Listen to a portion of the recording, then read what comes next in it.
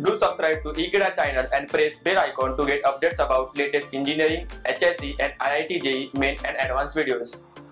Hello students, let us solve question number 18 of 2014 physics advanced paper code 8.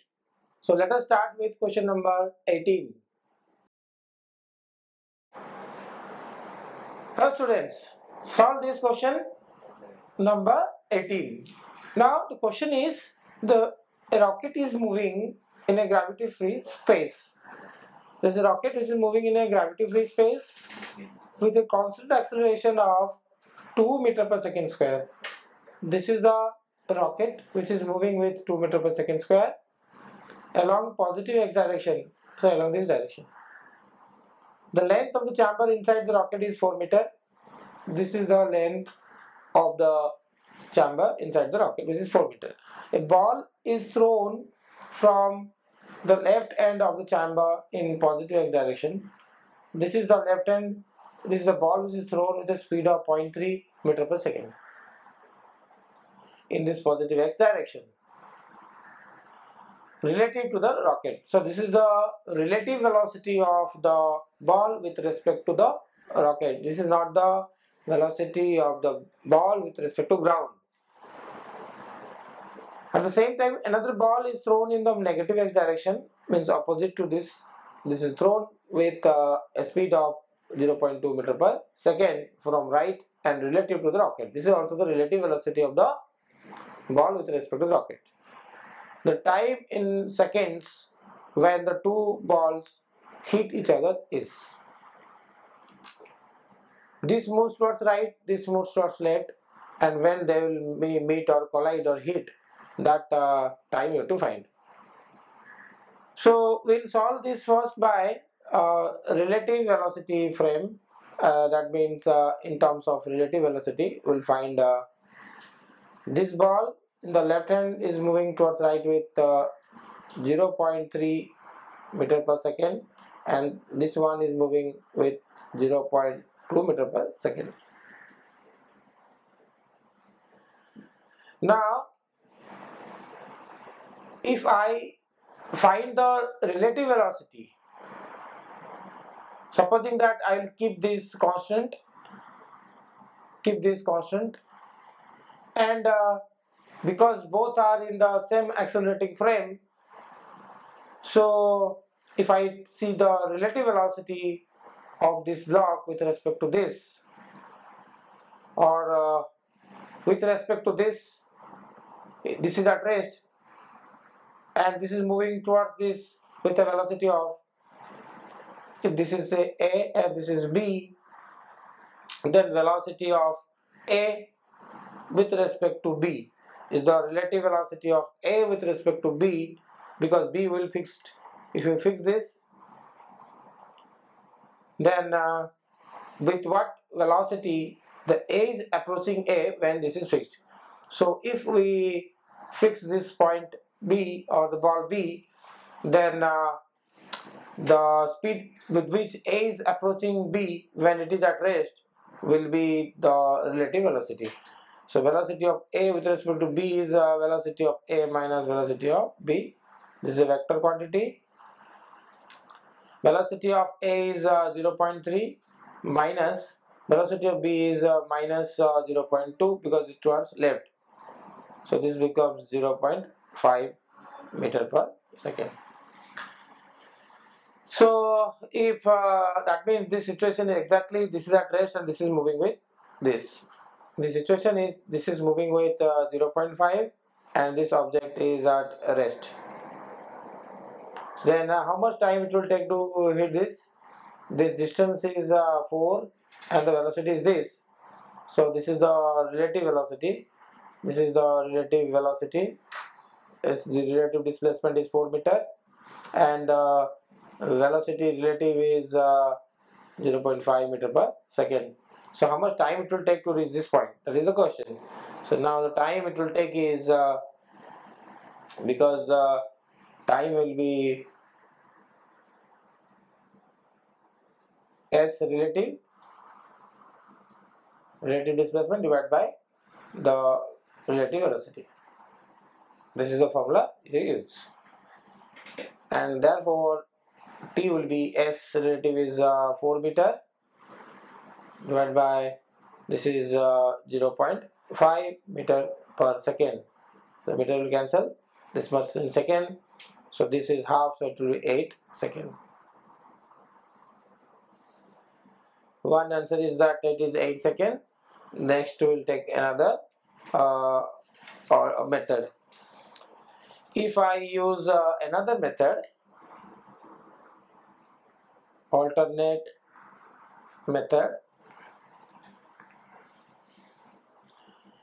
then this is moving with 0.3 and this is moving with 0.2. The distance of separation is 4 meter. This whole chamber is moving towards right. This rocket is moving towards right with 2 meter per second square. So if I solve this question by inertial frame of reference or accelerating frame of reference, if I solve this by in the frame of the rocket, in frame of rocket, in the frame of rocket, that means the rocket is accelerating. So this is an accelerating frame, non-inertial frame.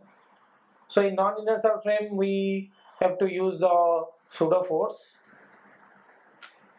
If I use the pseudo force for each of them, then one pseudo force will act because the rocket is moving towards a positive direction.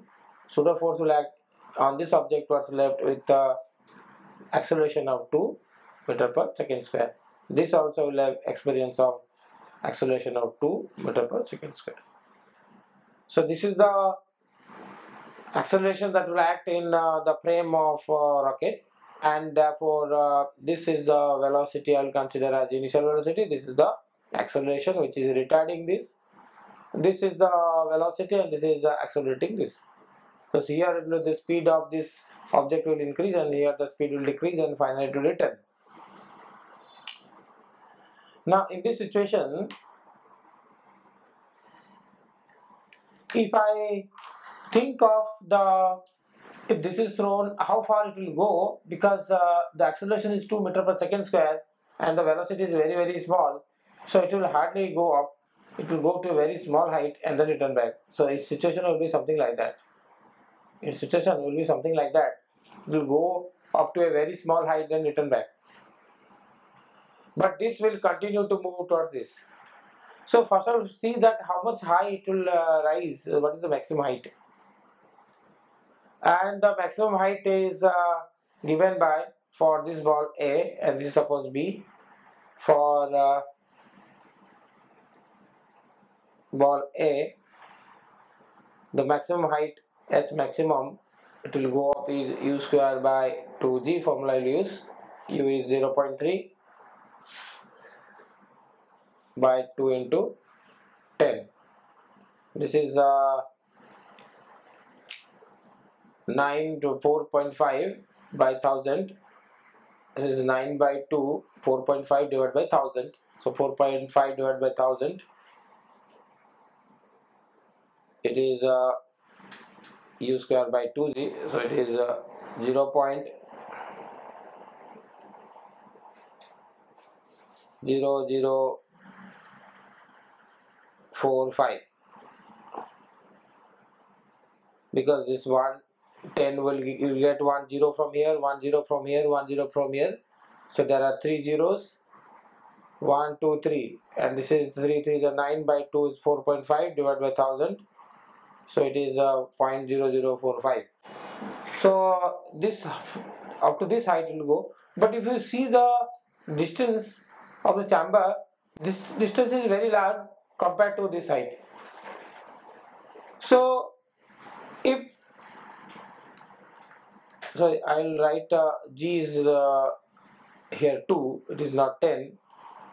So here it is G is given here as 2 because this is acting like acceleration due to gravity in this case. So it is 2, not 10. So 10, so it's given 2. So because I have multiplied 10 here, so I have to multiply 5. so that it will become 2. So to this I multiply 5, to this 5. So how much we are getting? We are getting 0.0045 into 5, so it is 22.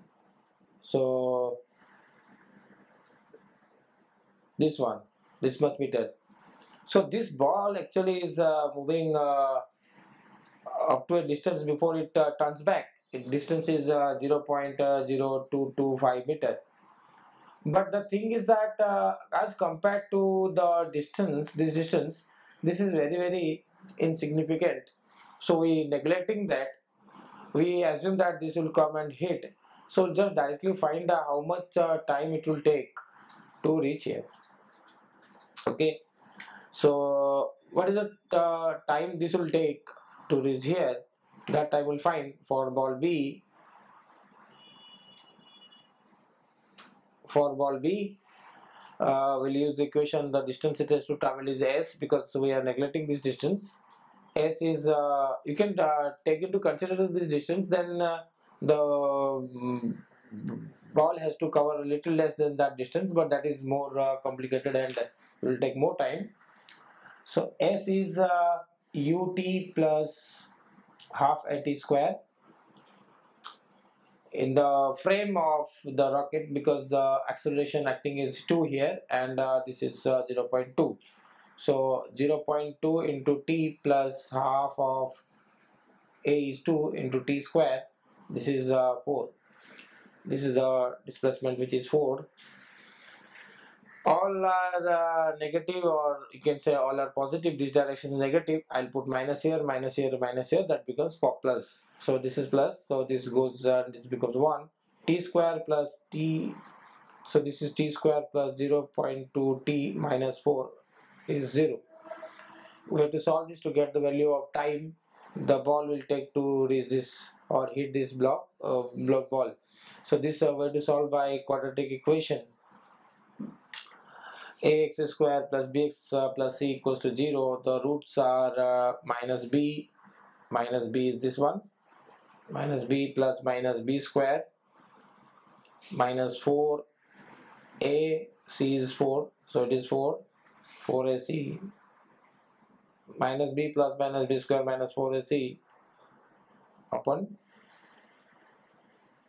2a, minus b plus minus b square minus 4ac on the root upon 2a. So if you solve that, what will get? This is minus 0.2 plus minus 0.2 square is 4. 4 divided by 100, so it is 0.04 plus 16 root divided by 2. So this is minus 0.1 plus minus, this is 16.04 divided by 2. If you solve this 16.04, it will be approximately 4.